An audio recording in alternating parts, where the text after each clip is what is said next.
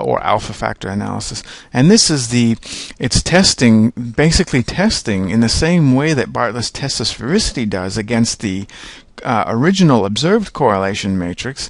It's testing the residual correlation matrix for at least one statistically significant correlation.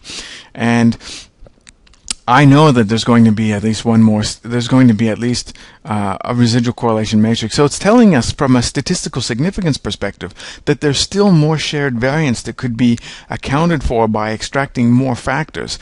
But I don't want to do that because I know that those extra quote-unquote factors are so weak that they're not real factors. So it's not really useful to use the goodness of fit test because it's much too sensitive to sample size, and it's too sensitive to to specificity, something like a specific residual between two items. But it will come in use in partial confirmatory factor analysis, as I'll demonstrate in another video in the future. Here's the reproduced correlation matrix. I'm not going to say a lot of that, but you can uncover the reproduced correlation matrix by multiplying the factor loadings that are actually associated in the factor solution. But basically, the closer that the reproduced correlation matrix is to the observed correlation matrix.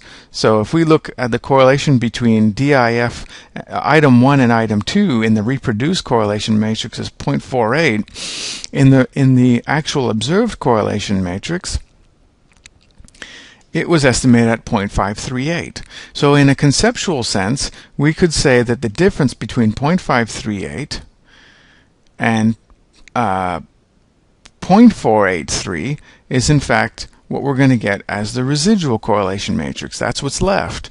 So the factor analysis produced based on the factor loadings the equivalent of a correlation of 0.48, which is smaller than the observed correlation, equal to 0.055. So what you're hoping to do in a factor analysis is account for all of the correlations in the observed correlation matrix. And the better you can do that, the better your factor solution may be said to be, or the better the number of factors you've extracted is appropriate.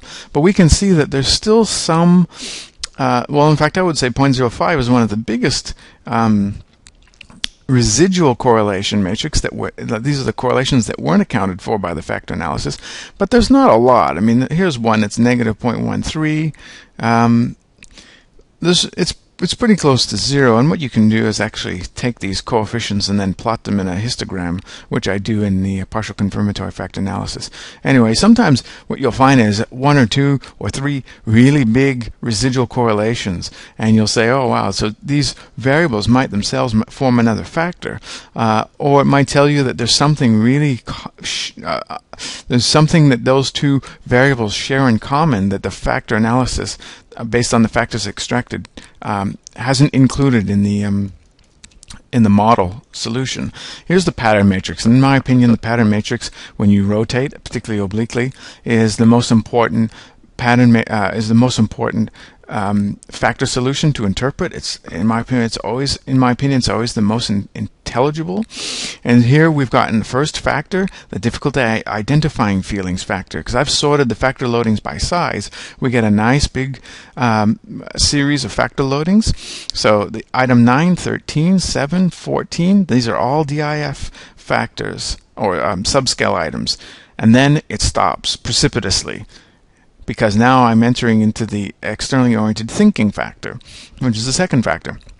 And here we've got the items here going from larger to smaller. So that formed a nice factor there. And then finally, we've got the DDF, difficulty describing feelings, and the factor loadings for that subscale or factor are in the third subscale are in the third factor. Now the fact that these are negative is not significant or not meaningful. You could reflect all these factor loadings into positive ones and then make the positive ones negative, and that is perfectly fine in factor analysis. It's arbitrary how it determines whether it's going to be positive or negative. So long as all the ones that are negative are changed into positives and all the ones that are positives are then changed to negatives, that's fine to report that and interpret a factor solution that way. But overall, we can say that there's some overall general consistency with the three-factor model solution that was published in other research, and